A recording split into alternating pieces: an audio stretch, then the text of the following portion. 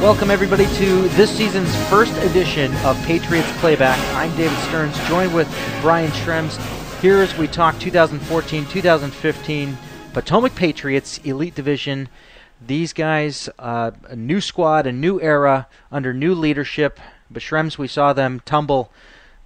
They lost their first two games against a newcomer to the league, the Richmond Generals. First time we've seen them in the USPHL, familiar to them in the Metropolitan Junior Hockey League, but, well, they definitely have a contending team here in the Elite Division. No, they do, and we saw probably a sizable rivalry develop this past Saturday night, about midway through the second period, and then further reinforced in the third period. Very scrappy game, very chippy. Good amount of hits. We saw some outstanding goaltending from Richmond, but on the flip side of things, for Potomac, we saw a team relatively new to us, relatively new to the fans, that we didn't necessarily see last year. The shots were there, the scoring opportunities were there.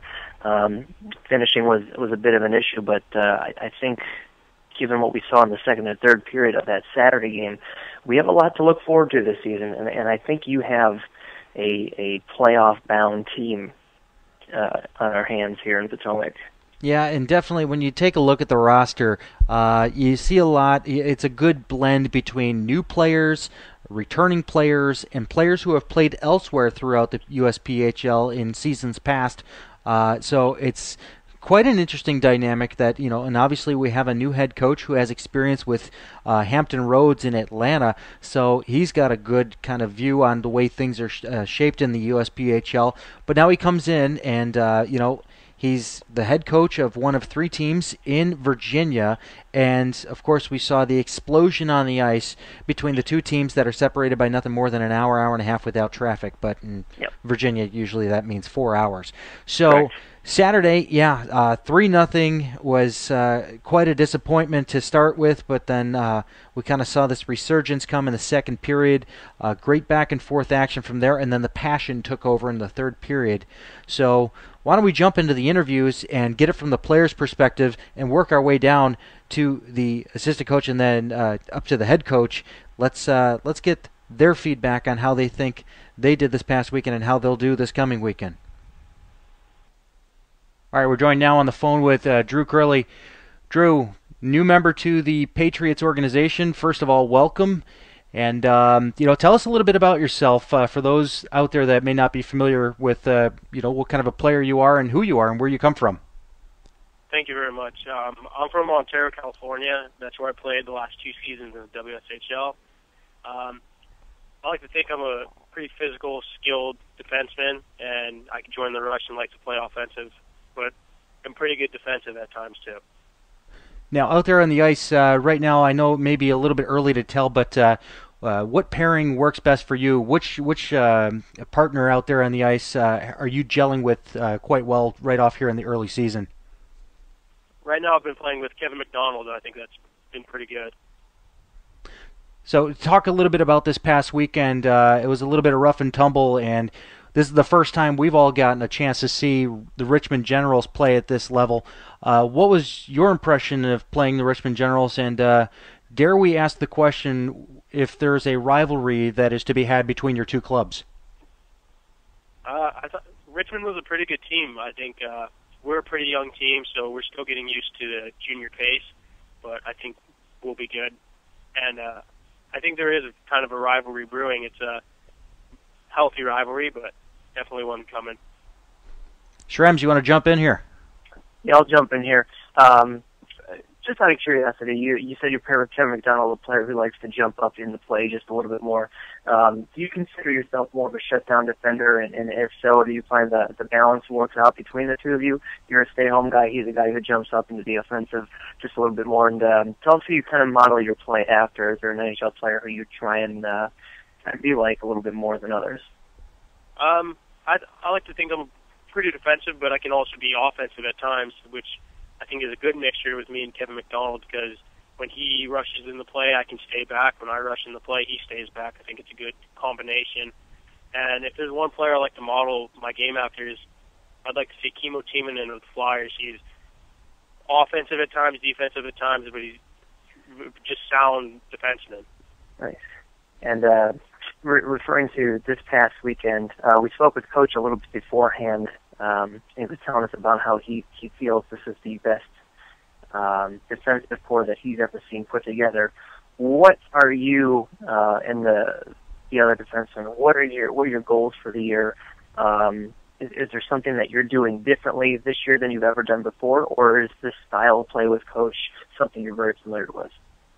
I'm pretty familiar with it. I mean, definitely would like to be, as a D-core, be offensive yet defensive at the same time, and just try to play as shut down as we can. And I think this is definitely one of the strongest D-core I've ever been a part of too, both skill-wise, intensity-wise, and physical-wise. Just everything, we have it all. Okay, start. All right, thanks, Drew. Thanks for your time. Thank you. Joined now with Corey Medeiros, the newest member of the Potomac Patriots, a familiar name, if you will, usually on the other side of the score sheet, but this time he joins our side of the score sheet. Corey, welcome aboard, and hey, tell the people out there a little bit about yourself. We know that you're a familiar name because you played with the Hampton Roads Whalers prior, but let's hear it directly from you. Thank you. And so I went over to play for Hampton last year for Andy. It was the first year I met him. I thought I grew a lot as a player. I get into the rush a lot. I'm quick. I'm agile. I got a lot of speed. I consider myself a playmaker and a leader on the ice. Now, talk a little bit about this past weekend. You know, it was kind of like the first little, I guess, display in the regular season for you guys to kind of show the USPHL what you guys are all about. Being a new squad, obviously you're familiar with Andy, but maybe the returners from last year that were under R.J. Ziegler, as he's now the GM. Talk a little bit about how you guys felt as a team out there. I know it was a little bit of a rough going, and Richmond and Potomac suddenly have this spark between the two of them that's not necessarily a good one from the display that we saw at the end of Saturday's game. But how did it feel out there as a team? As a team, I thought we're still getting to know each other. We're a young team, as Curly said, and I think this past weekend really showed our true colors. I think we have a lot to improve on, but then yet we have a ton of skill on the ice. We have the team to do it this year. We have the coach to do it. We have the organization. Everything's on the table for us. I think this weekend we showed a lot of heart. We just couldn't come up on top, and I think that as we move forward, we'll be ready for them again. Now, speaking of moving forward, this coming weekend, you guys get on the road for the first time in the regular season, this time going down to East Coast. You guys are going to be there 2 weekends in a row, but this first weekend, you'll be playing East Coast before you participate in the showcase they'll be hosting the following weekend. Talk a little bit about the expectations in those two games coming up, because Potomac and East Coast from last year and the year prior always seem to be pretty even as far as the matchup goes. But what are you guys going to do to come out on top at East Coast? The attitude in the locker room is simple. We want to win. We want to work hard. And this last weekend we were pretty disappointed in the outcome. And I think we've been working a lot. We've mixed up the lines a little bit. Trying to get scores on the ice together and really mesh as a team, because I don't think we've had the chance to do that yet. But this past weekend, we're looking for wins, and we're not going to come up short of that. All right, I'll have Shrems jump in here with a couple of questions. Shrems. Yeah, we'll jump into last weekend a bit. Picked up yourself a couple points last weekend. I believe a helper. My thing is I'm trying to gauge on the score sheet. You seem to be all over the place in terms of line mates. You got a helper on, I believe, Josh Maltz's goal in the first Saturday night game. What's the dynamic that you find the most appealing to you so far in terms of line mates? Who's clicking? And talk a little bit about your style of play a little bit. What do you bring to your line mates? Definitely. Last year at Hampton, for half the year, I played with Josh Maltz, and this year we're trying to pick up where we left off. Last year we really meshed well together. We find each other on the ice. We're basically the same player on the ice. Each quick, we both have speed, we both have hands. We can move the puck, we can put the puck in the net, and this year we're only getting better. And you know, for me, I think to have a player that plays just like you, you got the speed, you know, you got the hands. We just find each other on the ice, and we have an addition. We just added Gray to our line, and I think that'll work out really well, and we're excited to see how it plays out.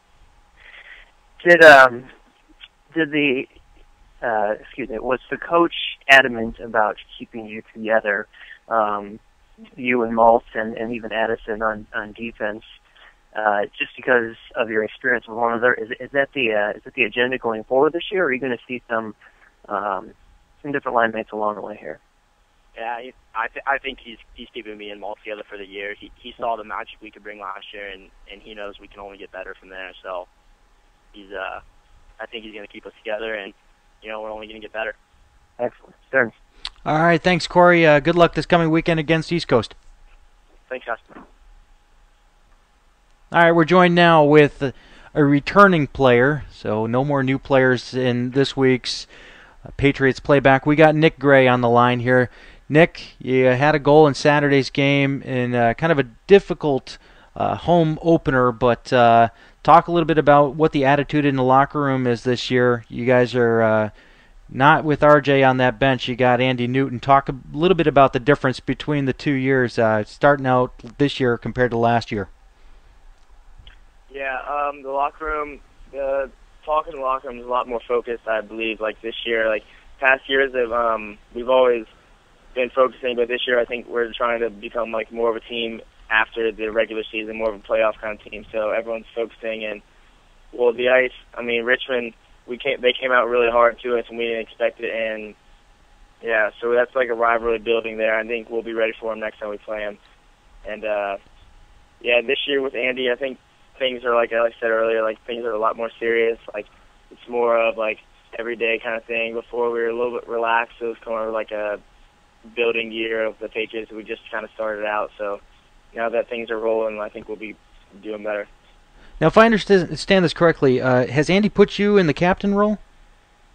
As of right now, we have no set captains or assistant captains. Okay, because I know with the ceremonial face-off, we had the captains come in. You took that face-off, correct? Yes. Okay, well, so talk a little bit about it then. You know, are you being looked at as a leader for this team? Because, you know, you being one of the few returners, as this team has kind of become a little bit of a hodgepodge of people with previous USPHL experience on different teams. And then we got Potomac Patriots returners, and then just altogether new guys being brought into the system. Talk about what it means to be, you know, kind of in that leadership role, if you will, that people look towards. Because last year, when you were brought into the fold, it was last season, correct? When you were brought over from Ashburn? Oh, no, that was the year before. That was the year before. Wow, time is getting away from me. So talk about the leadership role that you bring to this team. Well, I believe, yeah, I'm a leader on and off the ice. It started during the summer, and just being a returner, it's a lot easier. You know, like the functions, you know what everyone expects of you.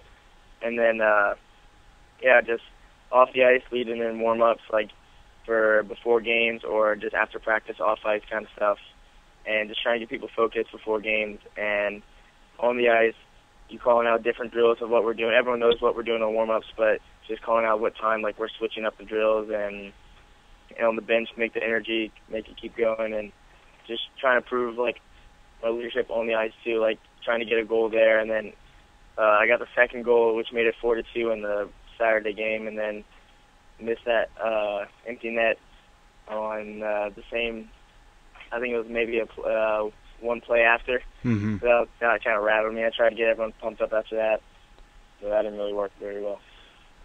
Hey, Shrems, you got any questions for Mr. Gray?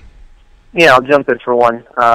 Picked up a goal in both games this past weekend, one shorthanded, one on the power play. Is this a role that you're used to seeing, shorthanded and man advantage work?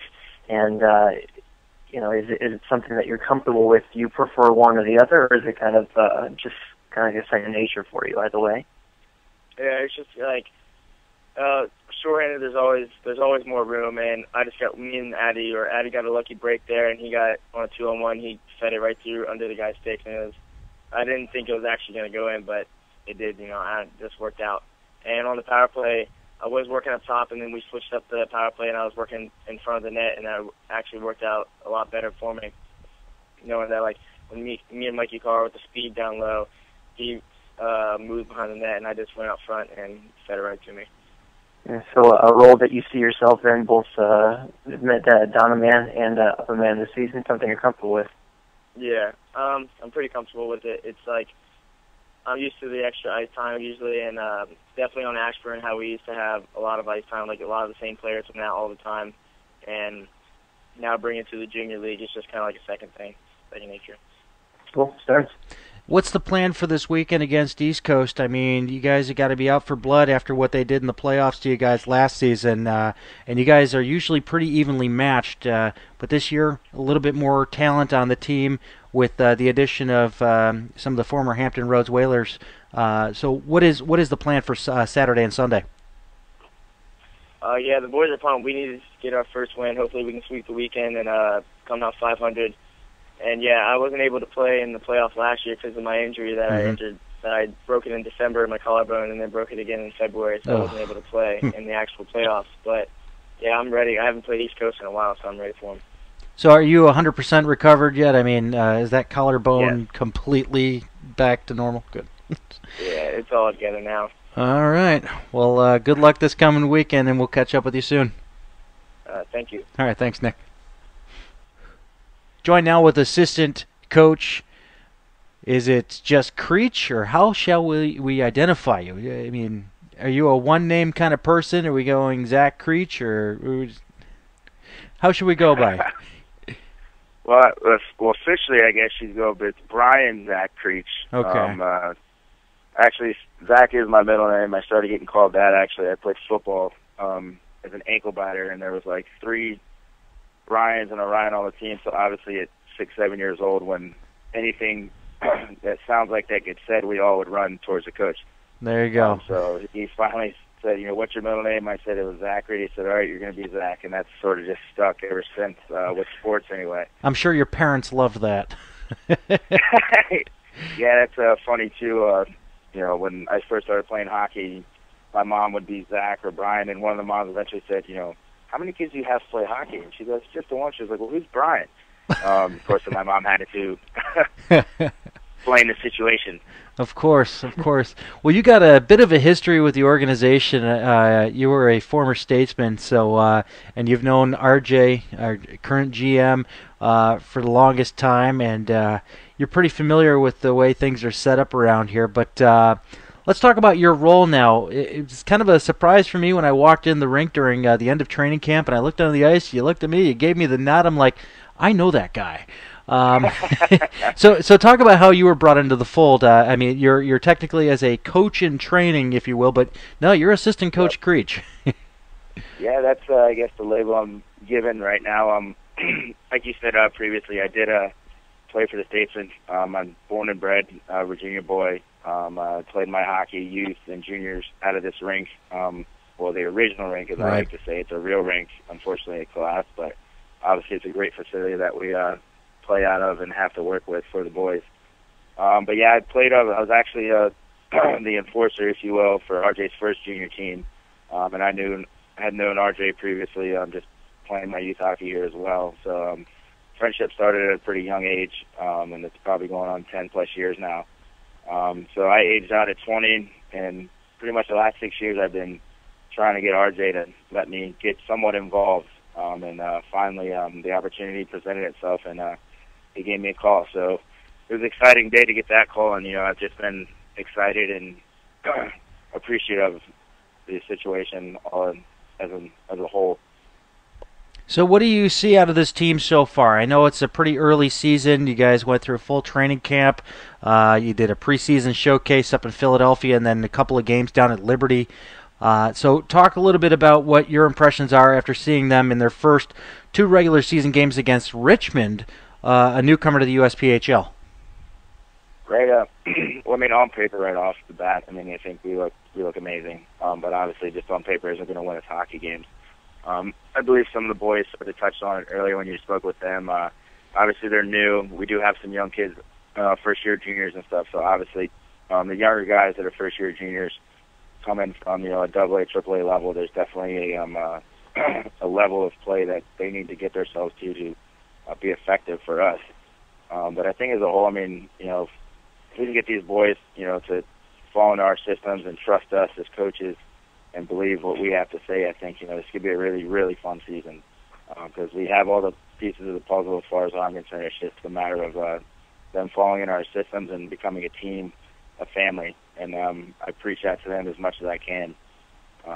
You're not just a team, you're not just a teammate. You're a family, you're brothers. And you sort of have to have that, mindset to be an effective hockey team and win games as far as I'm concerned. Talk a little bit about the systems. This is kind of a new thing, a new concept for this organization.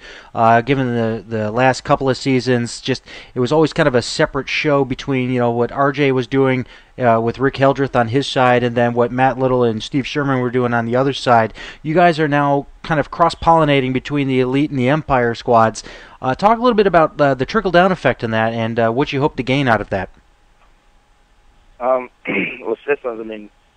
I like to go at a simple way, try to make it as basic as possible for these guys. Because hockey is a thinking man's game, as Andy Newton will say. But you can overthink it as well. And I think for the most part, the guys are sort of doing that right now. Our systems are not, it's not a very hard concept that we're trying to throw at these boys at all.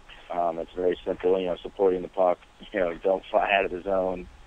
Make simple passes, and less stick handling overall, quicker with shots, and just basic hockey, really.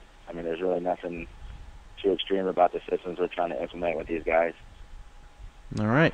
Hey, as the former enforcer of the Statesman here, you had to have been kind of enjoying yourself in a weird way watching Saturday towards the end of the game unfold. Unfortunately, it did end up with some disqualifications for some players, but talk a little bit about kind of that scrappiness that you've seen out of this team so far.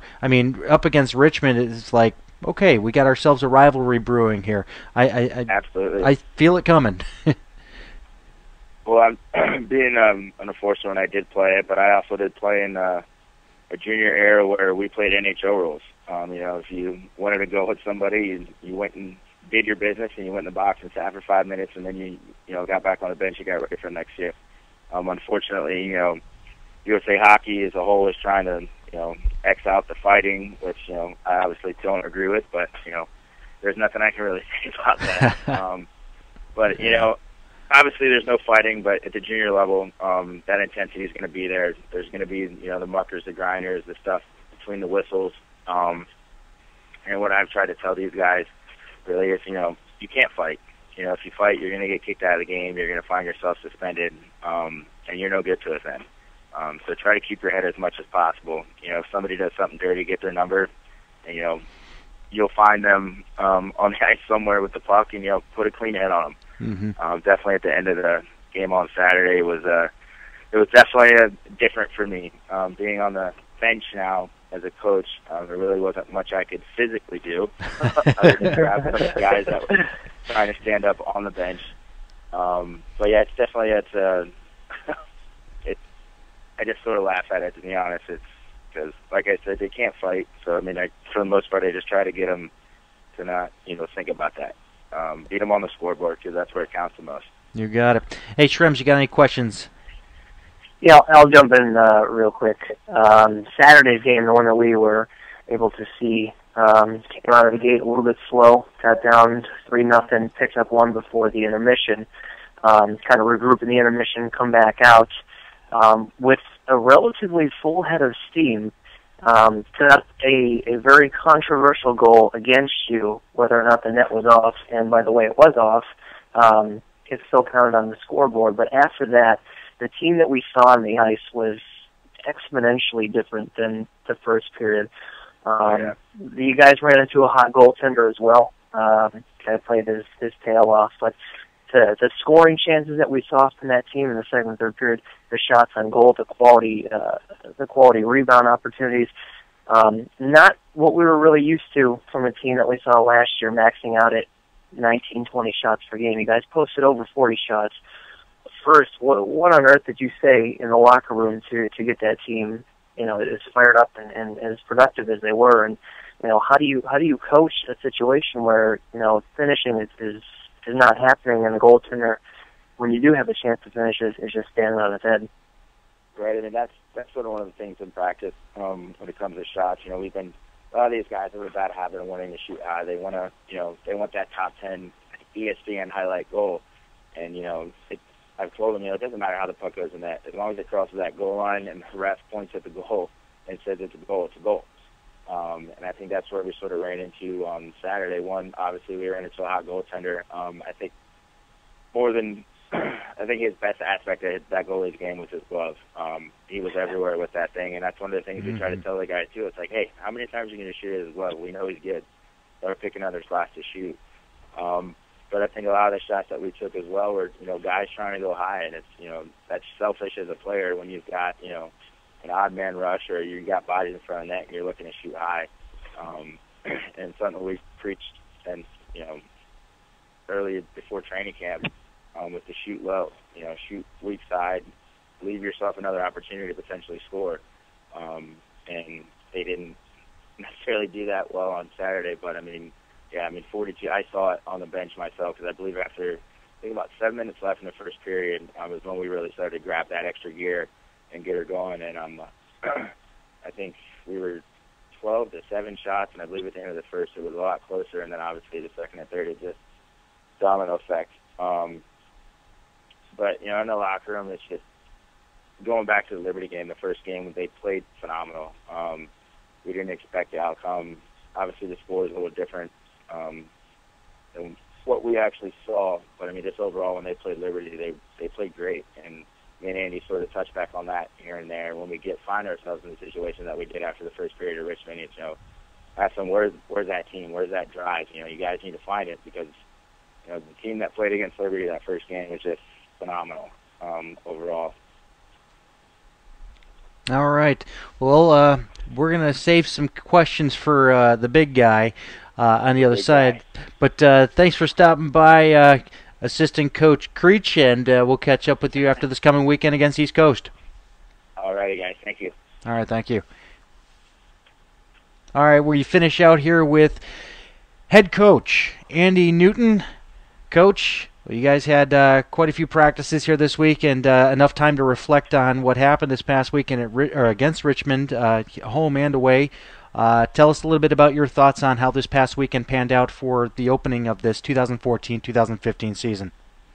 First off, the weekend in the whole was a disappointment. We had high hopes coming into it, both as myself and Creech as coaches and the boys in the locker room had high hopes. Thought we were going to come in and at least get ourselves a couple of points. Hopefully, sweeping the weekend and getting 4 points. Every year that I've been in this league, we started on a high note. Half the reason why we had our training camp early in August, we wanted to get a good 6 weeks of practice in and try to hit the first week of regular season in somewhat of mid-season form. So it was a disappointment, but getting some competition under the belt and getting some games under the belt, we had a good idea.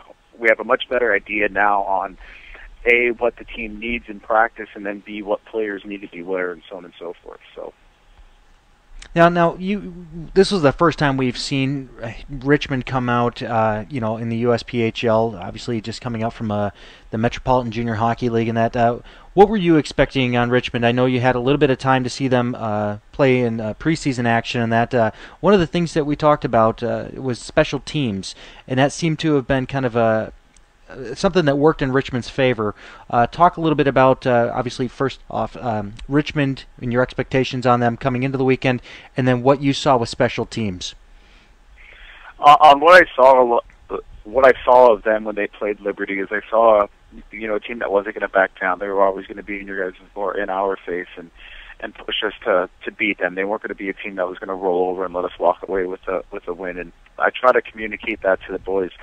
What I was actually surprised with when we saw them, I think we have good team speed across the board from offensively down to defensively. I think as a team we're pretty fast. And they definitely had a lot of quick forwards on their team that matched up well with some of our forwards. Hand in hand, I would like to think that they're a little bit faster than us. Special teams wise, and with me coming into this program and being new to the program, we've spent all summer long and the first couple of weeks of practice working on our 5-on-5 system. We have barely brushed over what we're expecting on the special teams, and special teams is a big portion of the game, but we have not spent a lot of time on that yet. We've done some chalk talks on it. We've definitely done some video review from Liberty, and we've had a practice or two that we've actually worked on it. But trying to find players and putting players in the right positions, and then finding the go-to players that A, can execute what we're asking for on the power play, and then B, that have the patience to allow them to execute. So we need to get back to the drawing board and bring these kids back onto the ice and continue to work on our special teams. So the next time we play them, it's not just a special teams war with a team that's extremely well on their power play and their penalty kill for that matter. Now talk about some of the players that may have surprised you this past weekend. Who in your mind stood out on your roster that you maybe didn't see coming up, big in some of the moments that may or may not have made it to the score sheet? The biggest kid that comes to mind is Turchenik. We've only seen him in 2 games, and that was against Liberty. And even in those games, he really didn't stand out and that had a demanding game or a very effective game. And we've seen him for probably about a month or so now out of practices. So coming into that weekend, I didn't think that he was going to be as effective as he was. He did not get himself on the scoreboard, but when he was on the ice and he had the puck on his stick, he definitely controlled the play. He had a lot of good rushes into the offensive zone. I believe he did have a good opportunity to get an assist by setting up either Jack Strykars or Stephen Gerke in the slot by just having some patience, looking off the play, and finding the guy in the top of the slot. Another player that comes out to mind would be Kevin McDonald. Halfway through the first period, when things weren't necessarily going our ways, he definitely picked up his tempo of play by controlling the play, getting the puck on his stick. And if he didn't have an option to send a quick, easy pass, he would gain the red line and make sure the puck got in past their defenseman so he can establish a forecheck. So off the bat, I would go with Turchenik and McDonald were the 2 players that definitely stuck out. Well, since we covered the forward and defensive roles, let's go to the goaltending department there. A little bit of a rough start there for Parsons to start off the season, calling in Dustin Moyer to fill the shoes after letting in a few goals there. Talk a little bit about the goaltending situation right now. You rocked out with Moyer through the rest of that game on Saturday and then continued with him into Sunday. Talk about between the pipes. Right now, like you said, we started with Brian Parsons on Saturday, and he let 3 past him. And I'm one to put a goal on my forwards or the 5 guys in front of my goalie's shoulders very quick. And in that game with Parsons in the net, the 3 that got past him, 2 of them I will put on Brian Parsons' shoulders real quick. The second one I definitely feel he could have had, and the third one I feel he could have had. Moyer went in there against a team that was running on all cylinders, and he was able to keep him shut out pretty much, and he made some big saves. Going into Sunday's game with the way that Moyer finished out Saturday's game, Moyer had to start with Isaac backing up, and again we lost that game 4-2, but Moyer allowed 3, and the fourth one was an empty netter. And of the 3 that Moyer got past him, I would like to think that 2 of them were definitely on Moyer's shoulders, and one of them was on the team in front of him. By no means do I ever go out and blame one person or one position for a loss. Obviously, there's a lot of mistakes that happen before the puck gets in the back of the net. But right now, the starting position, whoever's got the pipes on Saturday, this coming weekend in the East Coast, that's up for grabs. I got 3 guys that on any given day can be a starter here, and nobody has really grabbed that and said it. They want it to be theirs by both their practice play and their gameplay. So coming into this weekend, I got 1 more practice this week.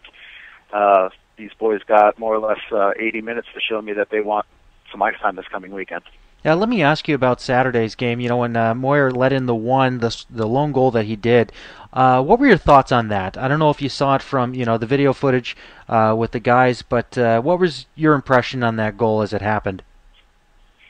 I haven't gotten to that point in the video, but if my memory serves me correctly, it was a defensive zone breakdown with a shared responsibility in front of the net. We left the guy open in front of the net, and he popped one in.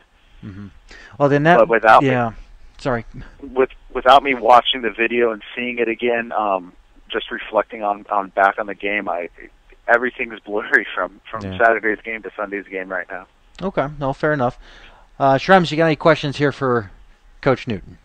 Yeah, I'll jump in with a few. We asked Coach Creech a little bit to elaborate, but we'll get your full perspective on it. Team came out a little slow, a little flat on Saturday. Had an unfortunate goal go against them to start that second period. Whether or not the net was off, you'll have to see. From our advantage, it might have been off. Definitely deflating it, especially since you potted one right before the first intermission there. But something happened in that locker room between the first and second period to where the team that we saw in the second and third was like no team we've ever seen before. And Coach Creech alluded to it, the Liberty game. He said it's a team like you've never seen before, and that's certainly what we saw in that second and third period. It was tough not being able to capitalize on the scoring chances. That with the hot goalie that you were facing against in Richmond, obviously not the outcome you were looking for, but you had to have noticed it yourself. There was a different team out there for the second half of that game, and what do you as a coach in the first intermission, what are you saying to your guys to kind of pump them up to that level?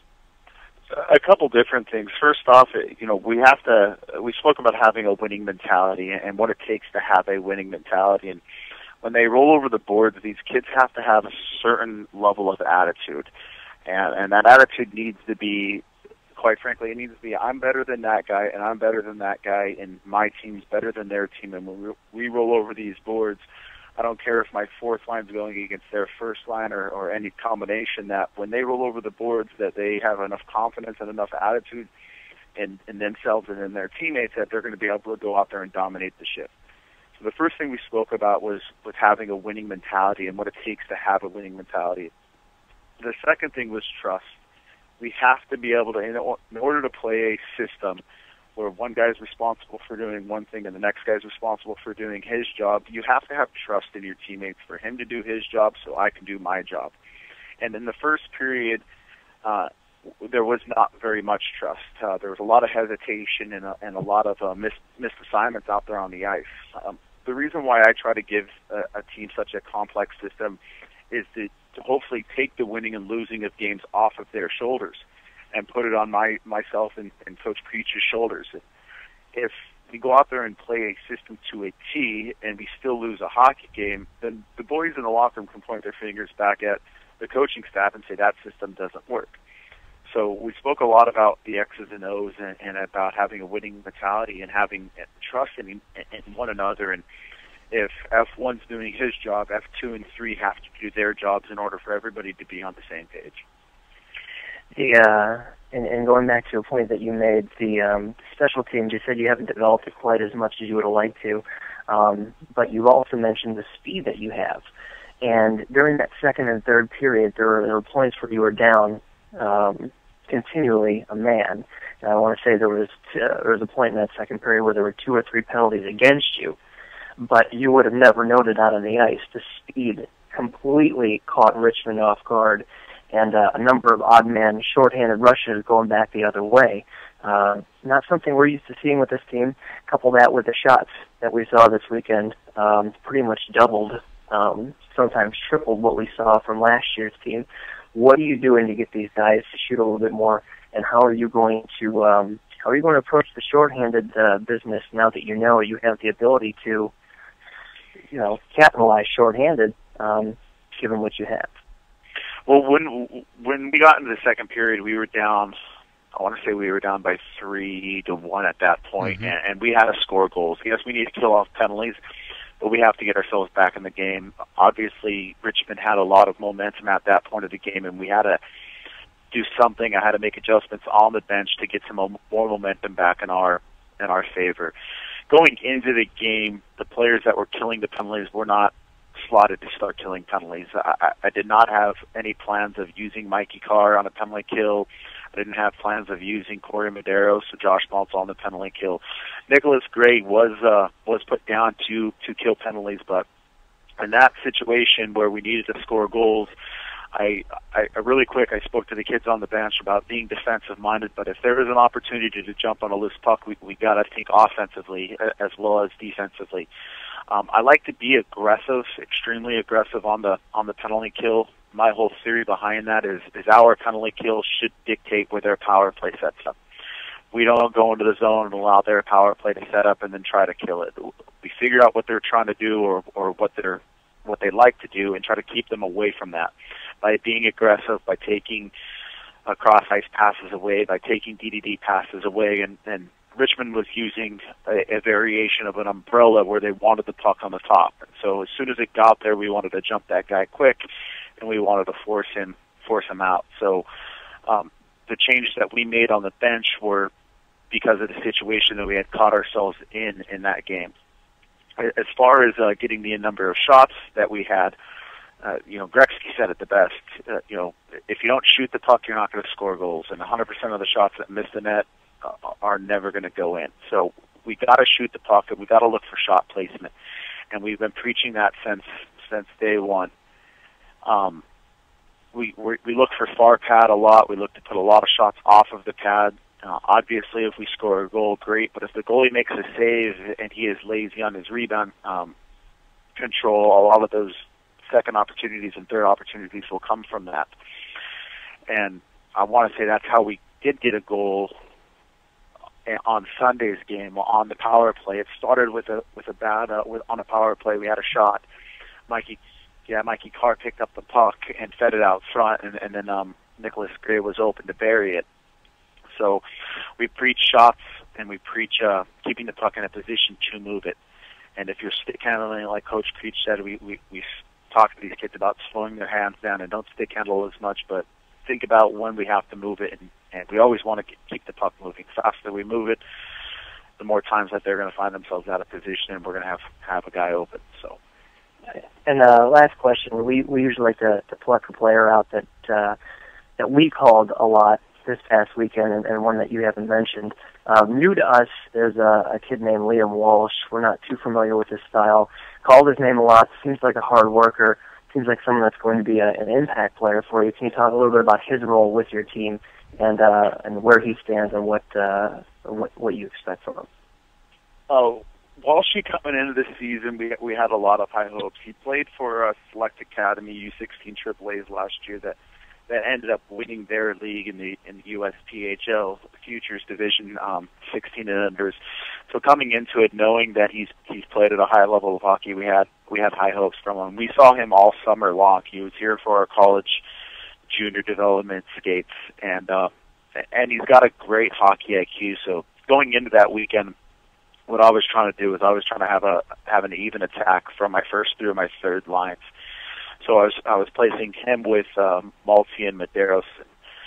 I'm not sure if you know it or a lot of other people know it, but he's battling through injuries right now. He has 2 torn labrums, and he does need surgery right now.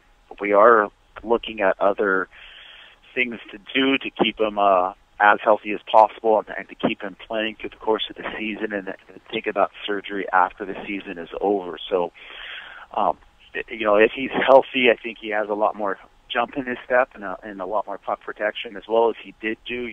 He's only skating, or he's only about 50% right now. Okay. So we have high hopes for Walshy, and Walshy is a part of the future of this program. Like some of the boys said, we are young and we have a lot of 97s on this team, but the 97s that we have, I definitely feel are some of our better players with Devin Melise and Nick Kaufman, and who else is my 97? Or one other one. Walsh, Melise, and Kaufman are my 397. All right. Yeah, well, I do want to get to one thing to talk about. Leading into the weekend against East Coast, the emotion factor on your bench. We saw a flow of emotions mixing it up with Richmond, and especially at the end of the third period there of the first game. What does that tell you about your squad? I mean, obviously it all started with the contact with Moyer and the repeated contact with Moyer during that third period. But What is the message that you're receiving from that kind of emotion from your guys, and how is it going to translate against East Coast, a team that usually rivals Potomac quite well? I never like to see a fight, especially in this league with it being college prep and no fighting. But what I did love about that is that we stuck up for one another. When something happened, we didn't turn another cheek, and everybody got in there and sent a quick message to Richmond that we're not going to tolerate this. I don't care if you're a fourth line guy, if you're a scratch guy, if you're my goaltender. If we feel that you're doing something that's going to harm us, that's going to hurt us, that you're going to have to battle all of us. And they came together real quick. Within that last, it was about a minute 40 left to go in the third period, we saw a lot of emotion out of everybody. And if you watch the game film, everybody on the bench was showing a lot of emotion in it. It took a lot out of both coaches to keep the bench under control and allow the players that were on the ice to show their emotion. Did they show it in the correct way? Was everything called for that happened?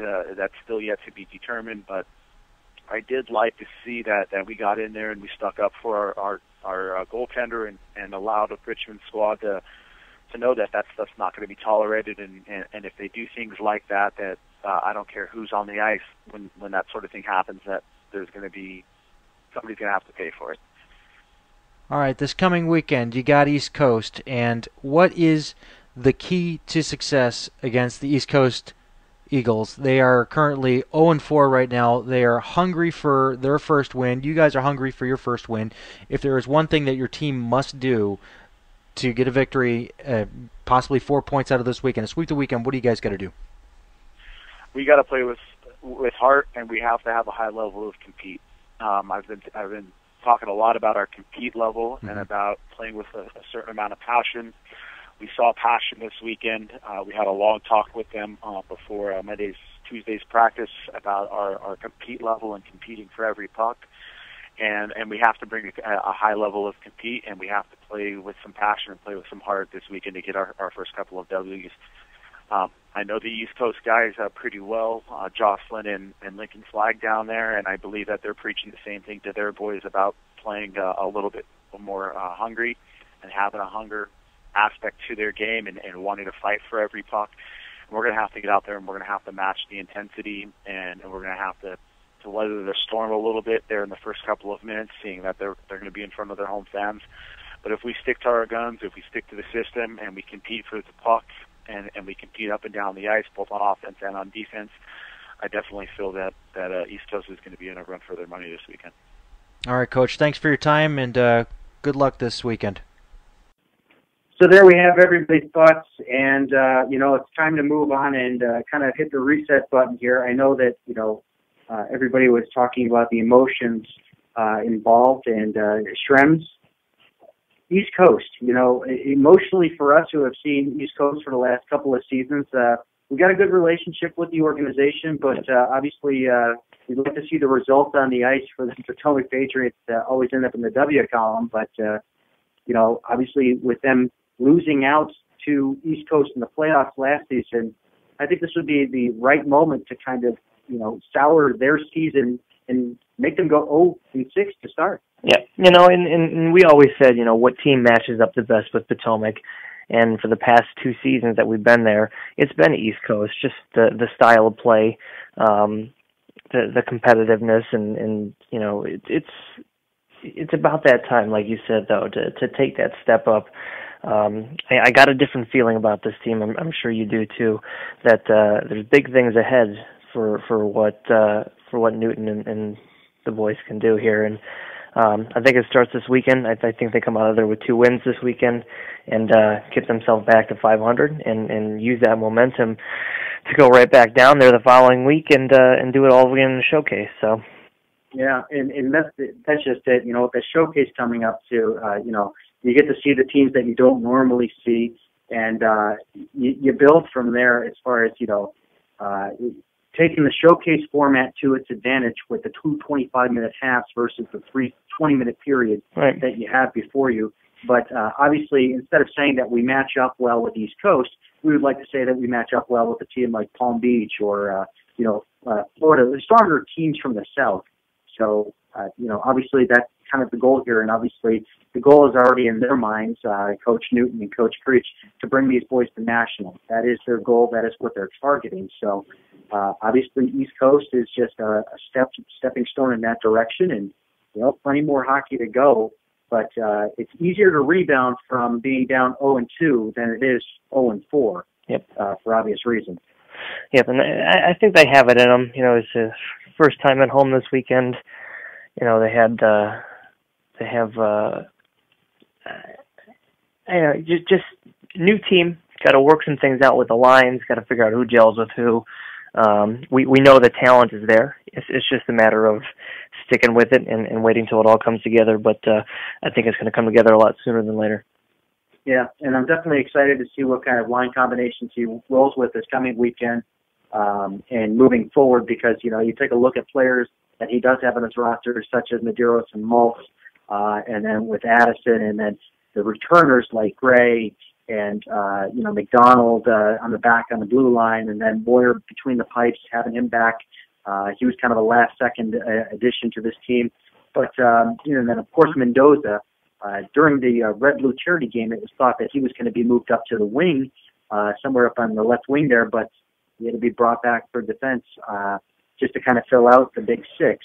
Yeah. So, there's a lot of good depth on his team, because then you got players that have continually grown into their roles, such as Mikey Carr, and then you got a defenseman coming up with Nick Ludeman. We saw him start out with the Empire team last year, and now obviously he finished with the elite squad, and players are rising through the ranks. It's just how they come together as a team is really what will define them, as their fate will be in the end, whether they make it to nationals or not.